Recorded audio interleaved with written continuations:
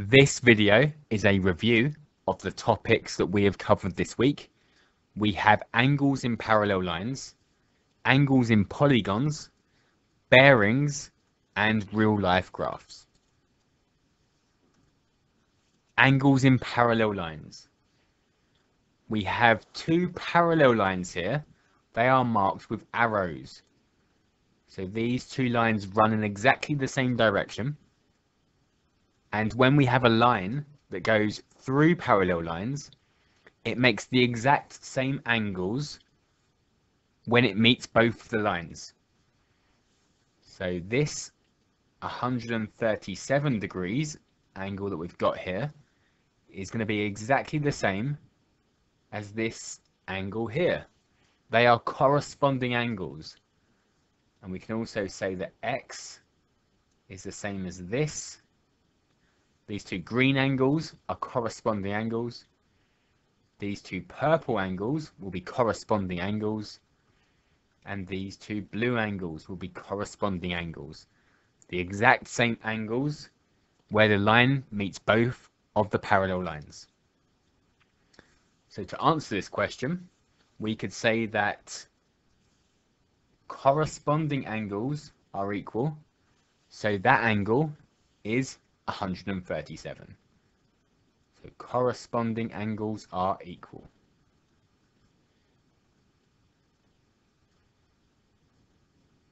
And then we could say angles on a straight line add up to 180 degrees. So X and 137 are on a straight line.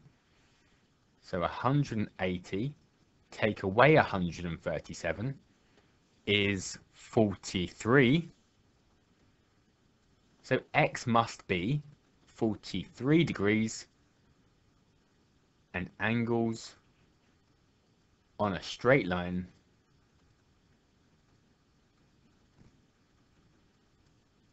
add to 180 degrees.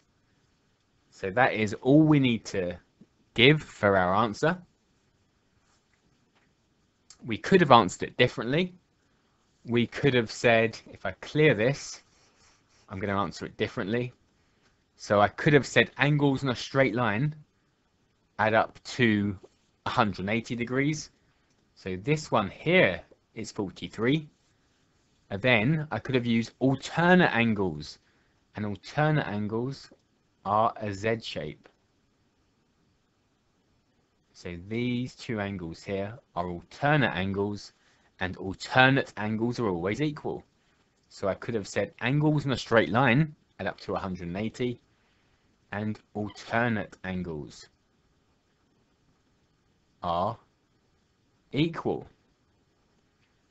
And I'm going to answer it one more time, differently again. I could have said opposite angles are equal.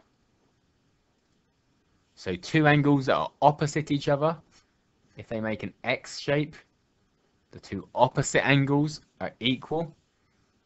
So I could have said opposite angles are equal. And these two angles, so if you walk down one parallel line, along the straight line, and back up the other parallel line, you have turned 180 degrees. And they are called co-interior angles. So I could have said opposite angles are equal, and co-interior angles add up to 180 degrees. So X must be 43. So there's many ways of answering it. It doesn't matter which one you pick, as long as your reasons are right and your answer's right. Question 2. In question 2, we've got two lines going through the parallel lines, so we can't get them mixed up. So this line with the 108 on is a line going through the parallel lines, so that will make the same angles at both of the lines. So 108 and this angle here are corresponding. So corresponding angles are equal.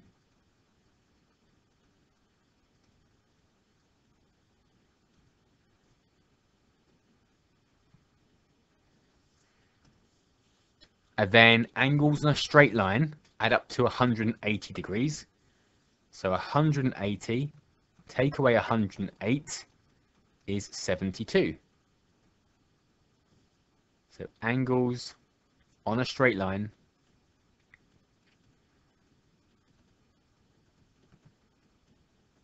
add to 180 degrees. Then we can say that opposite angles are equal, or vertically opposite angles are equal. Opposite angles are equal.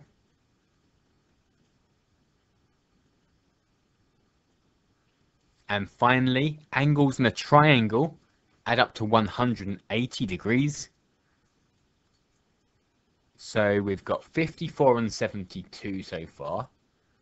54 and 72 make 126 degrees.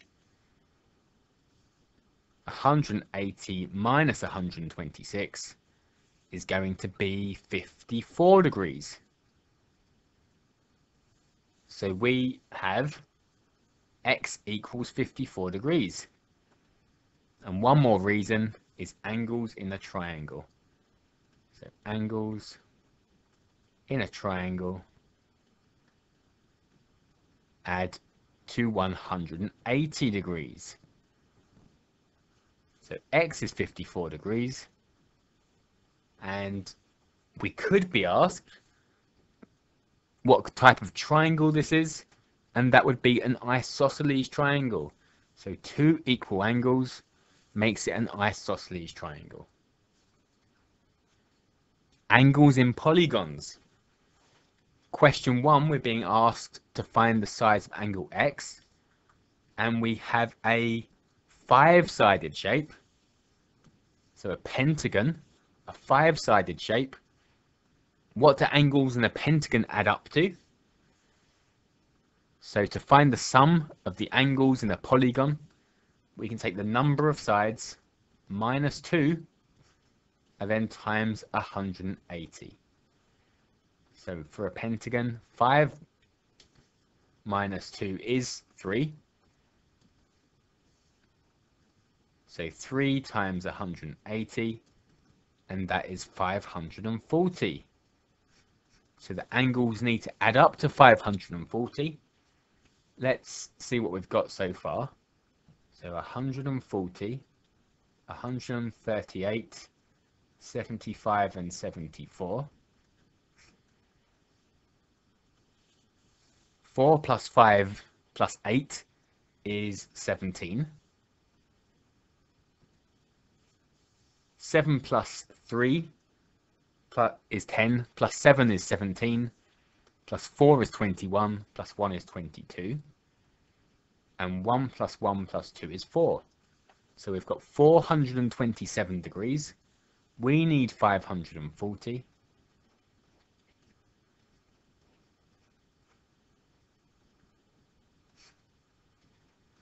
So we need 113 more. So x is 113 degrees. Question 2. Work out the size of each exterior angle in a regular octagon. So let's grab an octagon. So here is a regular octagon, and an exterior angle is on a straight line with an interior angle. And exterior angles always add up to 360 degrees. So if you added up all of these angles, so all of these angles in here, you would get 360 degrees. They go the whole way around the shape. They make 360. So 360 divided by 8 angles is the same as 180 over 4, or 90 over 2, which is 45 degrees. Question 2, or part B, work out the size of an interior angle in a regular octagon. So interior angle and an exterior angle are on a straight line, so 180 take away 45 is 135 degrees. So every angle in the regular octagon is 135 degrees. Every angle in a regular octagon, or every angle in a regular shape, is the same. Regular shapes have the same angles, all the angles are equal, and all the lengths are equal. So they are all 135 degrees. Bearings. Bearings are angles that are measured from north clockwise, so an angle measured clockwise from north, and we give them as 3 figures. So we don't write 64 degrees, we put a 0 in front of the 64. So there will always be 3 figures. Question 1 says, the bearing of B from A, so going from A to B, is 64 degrees. Find the bearing of A from B. So if let's draw this on. So if we're at A and we go to B, it's 64 degrees from north. So if we draw north lines here and join them up, so we have going from A to B in a clockwise direction 64 degrees. We need to find the bearing of A from B. So if we're at B, we're going from B and we measure from north in a clockwise direction. So we want this angle here. How can we find it? We can use co-interior angles. So these 2 north lines are parallel lines. So if you walked down one north line, along the straight line, and then up the other one, you would have turned around 180 degrees.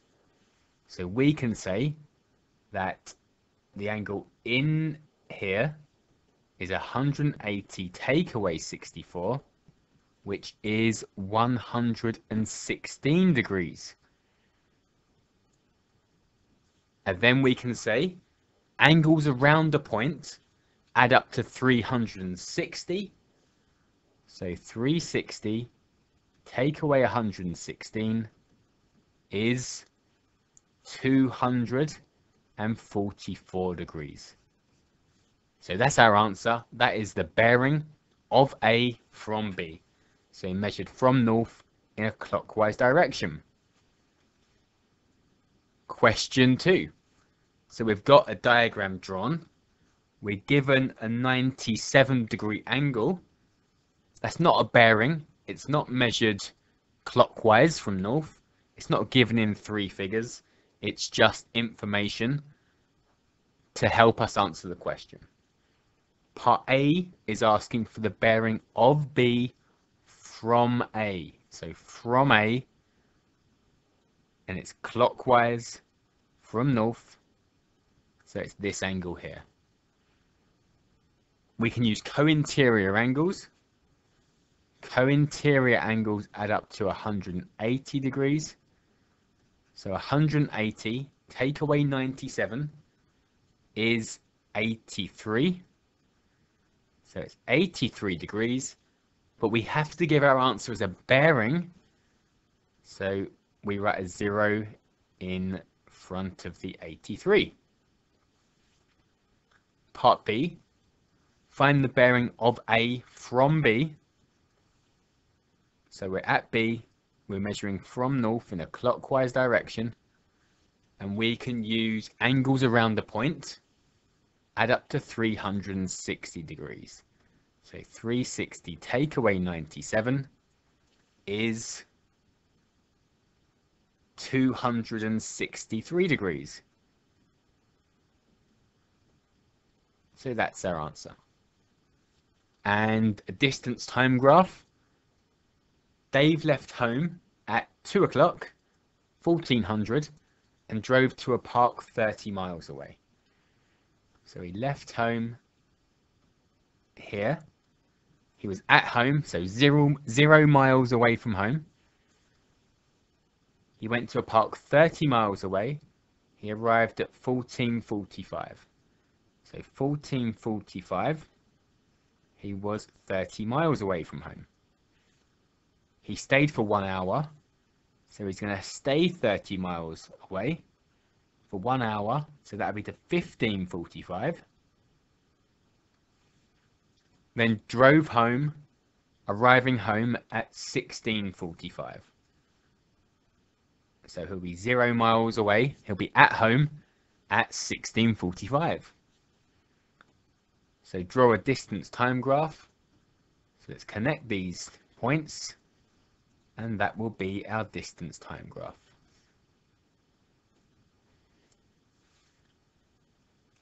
Part B says calculate Dave's average speed in miles per hour for his journey to the park.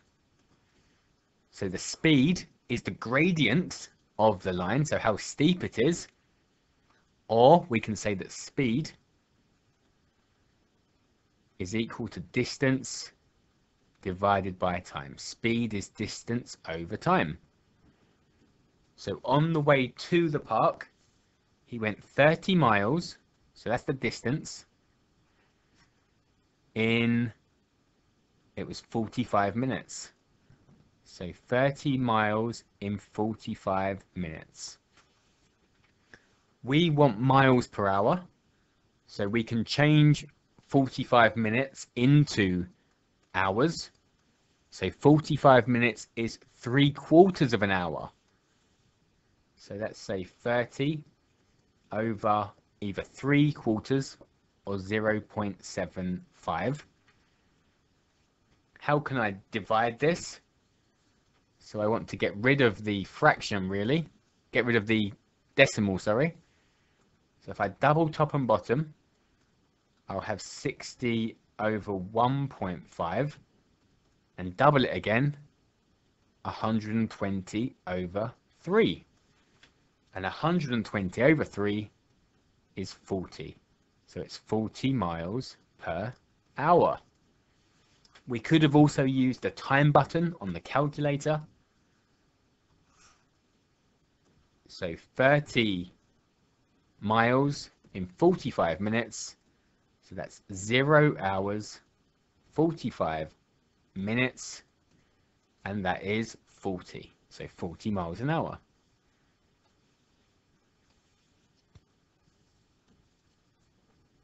So that was our review. There's an assessment now available. The link will be in the description or at the bottom of the page if you're watching on the website.